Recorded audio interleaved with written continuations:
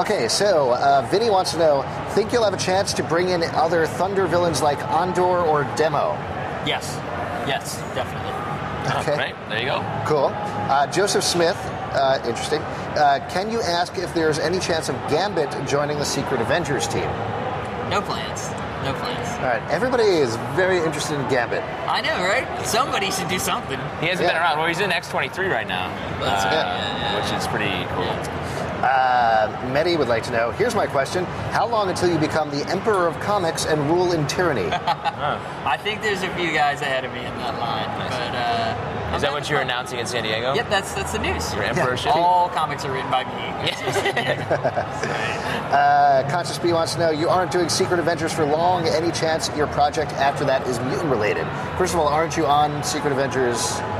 I'm on Secret Avengers to fear itself. Okay. I would love to work in the mutantverse. Okay. That would be, that's a lifelong dream.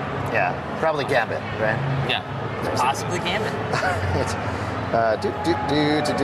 Here we go. What can we expect from the Ike-focused issue of Morning Glories? Oh, it's a deranged issue. Yeah, it's a keep it behind the counter issue. Oh. So if you're really looking forward to the Ike issue, you will not be disappointed. Wow. Here's what I'll say. The relationship between Ike and Miss Dermot is going to be a very interesting one to watch. I know what that means. So enjoy that. Teacher student. Yeah. Great. I don't know if you want to address this one. You certainly get asked it a lot, but what's the story behind Supergirl? There's not too much that I can talk about there. What I can say is the separation was amicable.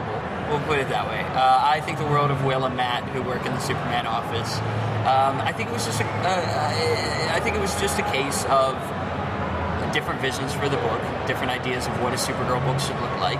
I wrote about 3/4 of that issue that's out, issue 60. And I'm proud of how those pages came out. But again, I know that a lot of times people hear things like creative differences and things like that, and they think that it means that there were a lot of shouting matches, or there was a you're never going to work here again moment, or things like that. It really wasn't like that. It was just being stuck between a rock and a hard place, and it became clear that the best situation for all sides was for somebody else to take it on. And I think James Beattie's done a fantastic job in a very difficult position of taking the existing threads of the story and weaving them into something that's his own.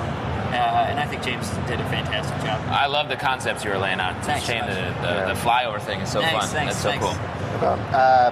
Unfortunately, Vinny said, here's Nick Spencer with the No Man Bear I made him, but I can't find the picture. I would have brought it. If I would have known Vinny was going to be tuned in, I'd have carried it around with me. But yeah, fantastic. Vinny, you're a great dude. I love you.